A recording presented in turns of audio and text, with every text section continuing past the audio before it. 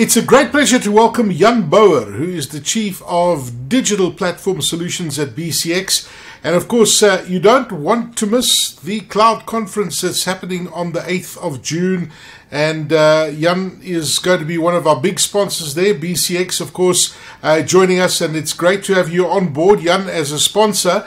And welcome. I mean, BCX has had a very, very busy last few months when it comes to the cloud space, and one of your numerous cloud offerings is managed cloud, and it's been great for you guys at BCX. What are the benefits of managed cloud solutions, and when are they most suitable?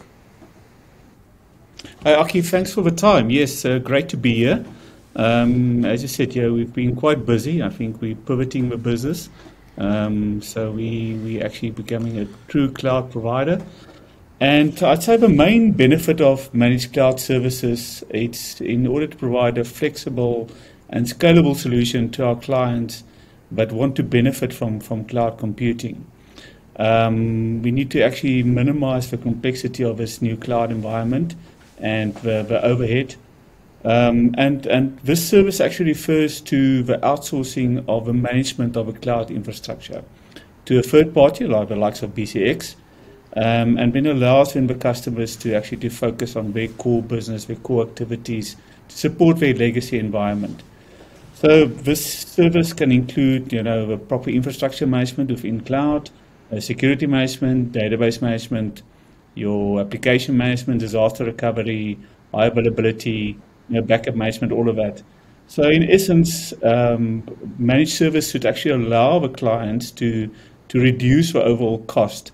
Improve security, because that's quite important within the cloud environment, and then to increase efficiency. So how do they ensure that they can scale easily, more predictability around cost, how to ever ensure that they can lower the cost, less downtime, increase productivity. How do they leverage actually all the unique technologies provided within the cloud environment and optimize it for themselves, and then have access to expert knowledge, because the cloud is new. There are various hypercloud and private cloud environments, and likes of a BCX does have access to those experts that can actually work with our clients to make it happen.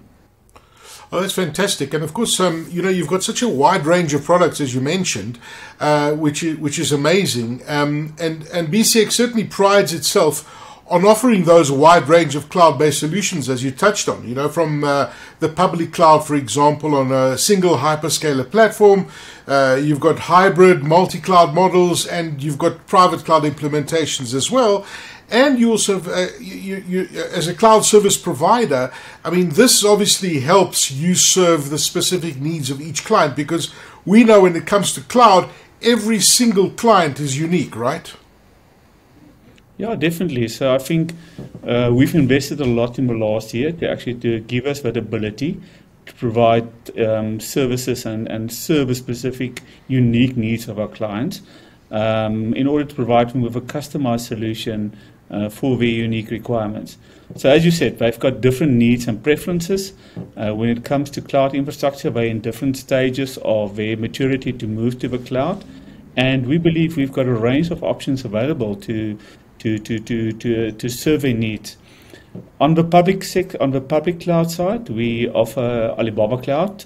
We can offer Azure. We made a big investment in a company called .com that actually can provide from cloud advisory to cloud solutions to managed services, and then also AWS. So that's all on the hyperscaler public cloud side. Then on the private cloud side, we've got our own BCX One Cloud that's been quite successful.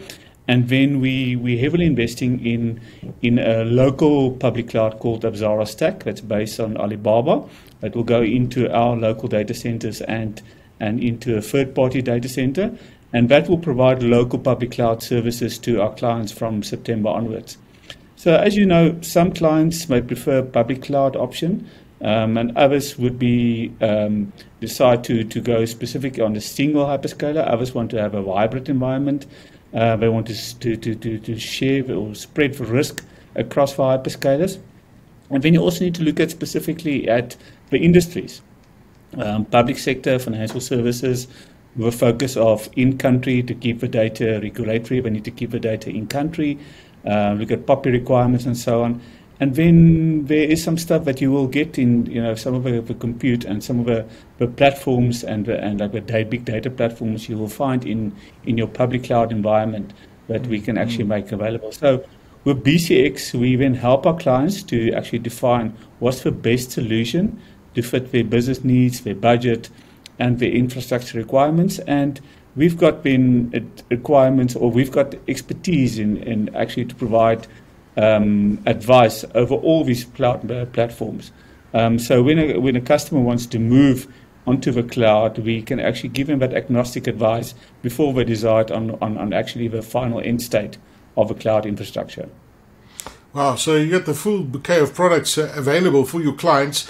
Now, one of the considerations that many companies are looking at is, you obviously got these big cloud transformation projects, and there's a concern about CapEx, etc. It's always got to do with budgets, right?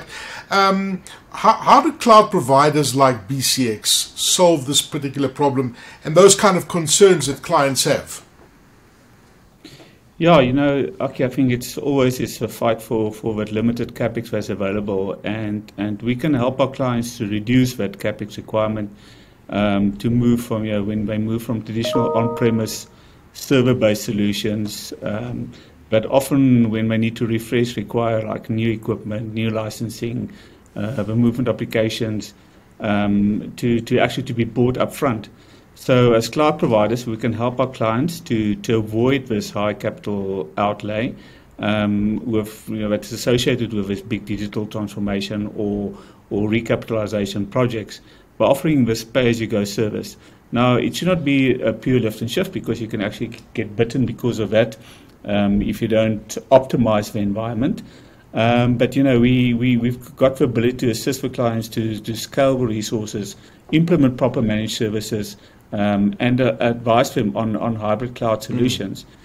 So this should allow the client to only pay for those resources that they do consume, and to adjust their spending patterns accordingly, and to ensure that they can budget also the budgets that they've actually done, and the associated spending is actually in line.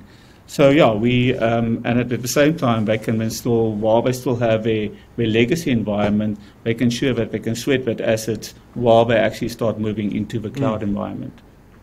Well, I'm sure that you got many prospective clients that are coming to you. They want to move onto the cloud, or they want to increase their presence in the cloud. But most of them, I guess, are exploring the cloud for the first time, and they're not sure where to begin. And of course, that's always the big challenge. Where do you start with your journey to the cloud? Now, for these kinds of organizations that I'm talking about, what steps do you take them through to determine how BCX can provide with the best possible solutions for their needs and help them on this journey to the cloud? Yeah. Okay, that's a great question. So we in BCX, we've got a cloud agnostic advisory capability, where we actually, because of the fact that we serve all these hyperscalers and the private clouds as well, so we can actually, from an agnostic point of view, sit down with our clients, understand exactly where they are in their digital journey and also in the cloud journey, determine their maturity index at that point in time. So go through a discovery process with them, and then as we then define the roadmap to the cloud, we assess then, okay, what's exactly the needs? Do they need to, what can we do to lift and shift? What do we need to refactor? What's the cloud native development that we need to happen? Where are they going from an overall application refresh in future? What's the current enterprise application licensing or enterprise licensing landscape with the OEMs, what they still need to live up to? And then based on that, we can define with them the journey on what the preferred end state would look like. Once we've done that, we can actually then say, okay, what's the migration steps in order to get there? What can we lift and shift? What do we need to refactor in order to get onto that environment? And then we hand it over into within BCX into those specific units, is it being Alibaba, AWS, or Azure, for the actual migration to that environment. So yeah, we pride ourselves that we can be very agnostic and give the guys the best advice on their cloud journeys in order to ensure that they optimize the capabilities that the hyperscalers bring to the table. Wow. Okay. Well, I mean, it's wonderful to hear that you make that process so simple for your clients and that you've got such a wide offering. Well, we're looking to hearing more about those offerings and more about your infrastructure at BCX at the Cloud Conference on the 8th of June. Jan Bouwer, thank you very much for joining us, Chief of Digital Platform Solutions at BCX, one of the proud sponsors of this year's Cloud Conference. Jan, always good to chat to you. Thanks for joining us. Thanks, Aki. It's a pleasure, and see you on the 8th.